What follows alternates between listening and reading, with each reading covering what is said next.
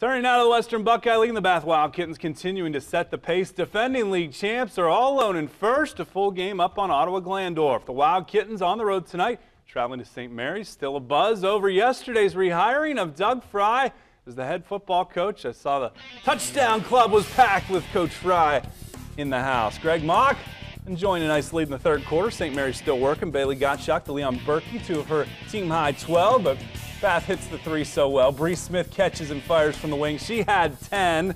Then an inbounds to Maddie Dakin in the corner. You got to cover Madison. 18 points for the soccer standout. St. Mary's continues to feed the post. Quincy Rabel to Kelsey Rohrbach. She puts it in, but too much outside shooting. Smith the handoff to Alyssa Manley. Game high 19 for the All-Ohio soccer player. Pretty good basketball player too. 93 for Coach Mock's team. 37 for the Riders.